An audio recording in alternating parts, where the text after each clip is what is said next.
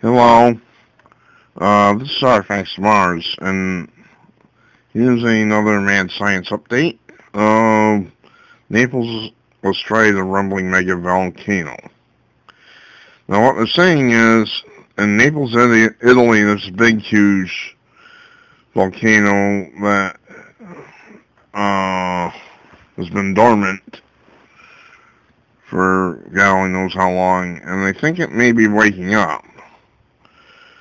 Italian and French scientists have for the first time identified a threshold beyond which rising magma underneath the Earth's surface could trigger the release of fluids and gases at a tenfold increased rate.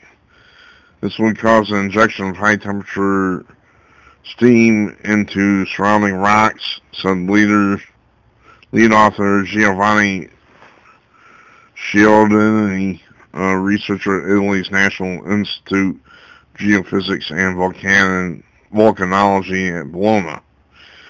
Hydrothermal rocks, if heated, can ultimately lose their mechanical resistance, causing an acceleration toward critical conditions, he told AFP by mail. It's not possible at this time to say when or if the volcano will erupt anew, he said. If it did, however, it would be very dangerous for the 500,000 people living inside it near the caldera, he added. You think? Using a scientific name for the bowl-like depression created after a volcano blows its top. Since 2005, Campi Flegrei has been undergoing what scientists call uplift, causing all Italian authorities to raise the alert level in 2012 from green to yellow, signaling the need for active science monitoring. The pace of ground deformation and low-level seismic activity has recently increased.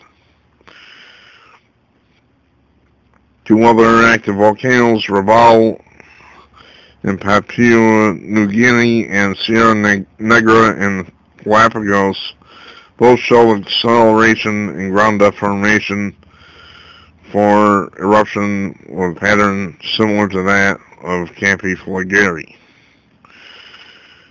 The Campi Flegrei caldera was formed 39,000 years ago in a blast that blew hundreds of cubic kilometers of lava rock and debris into the air.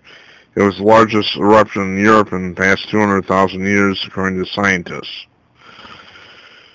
Campi Flegrei last erupted in 1538, though on a much smaller scale. Nearby, Mount Vesuvius, whose massive eruption in 79 AD buried several Roman settlements in the area, including Pompeii, is also classified as an active volcano. The dense urban population at risk highlights the urgency of obtaining a better understanding of Campi Flegrei's behavior.